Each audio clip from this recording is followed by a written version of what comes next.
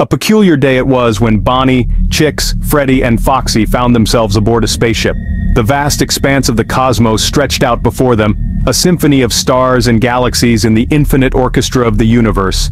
A journey like no other had begun, with our quirky quartet at the helm of a space-bound adventure. In the labyrinthine corridors of the spaceship, Foxy found himself in the computer room, a technological marvel filled with blinking lights and humming machinery. His eyes fell upon a dusty old book, a relic of a bygone era. As he flipped through the pages, the room was filled with a quiet sense of tranquility, the soft rustle of paper against the steady hum of the computers. Suddenly the tranquility was shattered, the computer screen flickered and changed, casting an eerie glow across the room. An image materialized on the screen, a figure all too familiar. It was Springtrap, his menacing figure looming ominously on the screen. His voice echoed through the room, a chilling whisper in the silence, "I always come back." His words hung in the air, a specter of unease that clung to the room. Despite the unsettling encounter, Foxy kept his findings to himself. Perhaps it was the thrill of the unknown, or maybe the fear of causing panic among his friends. Whatever the reason, he chose silence. The quartet resumed their exploration of the spaceship, their footsteps echoing in the steel corridors, their hearts filled with a mix of excitement and trepidation. The spaceship hummed to life, and they found themselves on the moon, the lunar surface stretching out before them, a barren landscape bathed in the ethereal glow of the universe. The Earth hung in the sky, a blue marble in the sea of stars. The journey had just begun, and little did they know, it was about to take an unexpected turn. But Foxy said nothing of this strange encounter, and soon, they found themselves on the lunar surface. Their first steps on the moon were abruptly interrupted by an alien ship's arrival. As if carved from the darkest shadows of the universe, an alien vessel broke the serene tranquility of the lunar landscape. It hovered ominously, its silhouette stark against the backdrop of the cosmos, and then, in a burst of eerie light, a figure emerged from the ship. It was Springtrap, his visage as chilling as the void of space itself. The group, Bonnie, Chica, Freddy, and Foxy, stood frozen in disbelief.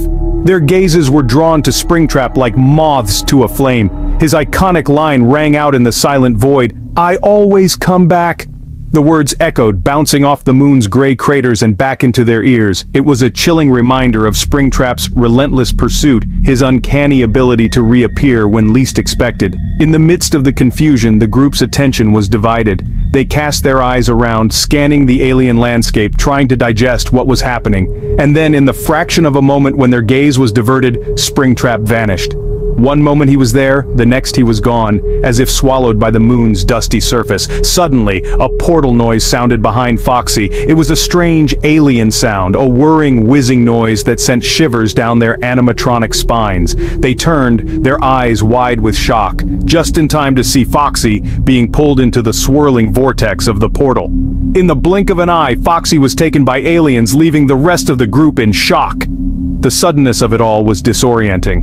One moment they were stepping onto the moon, the next, they were in the midst of an alien encounter with one of their own taken. As the portal closed behind Foxy, the group was left standing in the silent lunar landscape, their minds reeling from the sudden turn of events.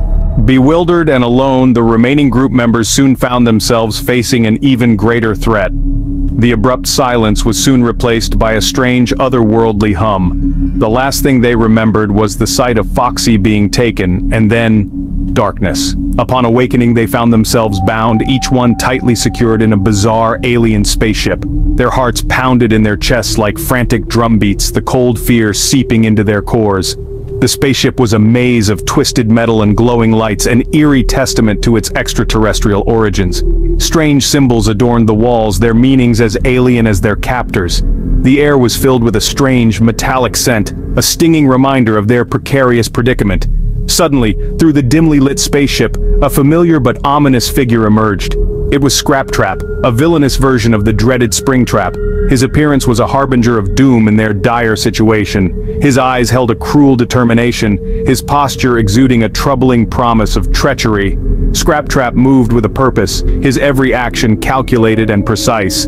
He managed to sneak past the alien guards, his focus solely on the captive group. With each step he took, their fears increased. Could this be another layer to their... Just as Scraptrap was about to reach them, a chilling sound echoed through the spaceship. It was Springtrap, his malicious laughter bouncing off the cold metal walls. The sight of him sent shivers down their spines, his presence a stark reminder of the danger they were in. Scraptrap, showing no signs of fear, squared off against Springtrap, ready to do whatever it took to outdo his rival. The tension was palpable, the air crackling with anticipation. The showdown was about to begin. But just as terror seemed to be within reach, Springtrap strangled Scraptrap. The sight was horrifying, the act so brutal that it sent waves of despair washing over the group. Their hopes were shattered, their hearts heavy with the crushing reality of their situation. Their fate was once again hanging in the balance, their future uncertain. As Scraptrap contested with Springtrap, a chance for escape was born. Within the tumult, a glimpse of clarity emerged. Scraptrap, typically a figure of menace, was now the group's only beacon of hope. His metallic grip secured around Springtrap's throat, igniting a fierce battle. Despite being in a stranglehold, Scraptrap called upon his reserves of strength, his resolve glowing brighter than the feeble spaceship lights. His hold intensified, and with an abrupt, surprising maneuver, he sent Springtrap spiraling out of the spaceship's window. The sight of Springtrap, previously a formidable adversary, spiraling into the cosmic abyss, was a spectacle to behold. A collective sigh of relief reverberated through the spaceship, but there was no opportunity to bask in this minor triumph. Scraptrap, their improbable savior, directed his focus to the group. His formerly intimidating demeanor now provided a ray of hope. With meticulous precision, he loosened the knots that had held them prisoner. Bonnie, Chix, Freddy, and Foxy found themselves liberated one after the other. Foxy, the tacit observer, was the first to act. The others trailed, their steps tentative but resolute. The escape was a challenge. The spaceship, a labyrinth of foreign technology and ominous silence, proved difficult to traverse. However, under Scraptrap's guidance, they gradually found their path to the exit. The sight of the moon's surface, bathed in a mystical glow, offered a pleasant contrast to the cold, metallic interior of the spaceship. Their hearts throbbed with adrenaline as they set foot on the alien surface, their footprints symbolizing the commencement of their freedom. But this was not the conclusion. Scraptrap, the unexpected hero, had one final task. As the group moved away the spaceship, he halted. Turning back to face Freddy and the others, he proclaimed, "I came here to destroy one person. I thought he would be here. Fredbear." His eyes were alight with resolve as he ignited the spaceship. It served as a signal of their survival, illuminating the moon's surface and casting elongated shadows that danced in the cosmic quiet. Leaving the extraterrestrials behind, Scraptrap set the spaceship on fire, signaling the conclusion of a horrifying yet memorable journey. Having survived an encounter with aliens and their own fears, the group found themselves back on Earth.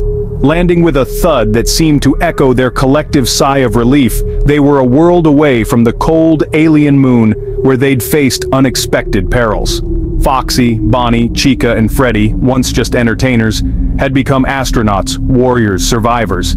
They had stared into the abyss of the unknown and found not only Springtrap's nefarious plot, but also their own resilience. Their adventure had been a crucible, tempering them, reshaping them, revealing strengths they didn't know they possessed.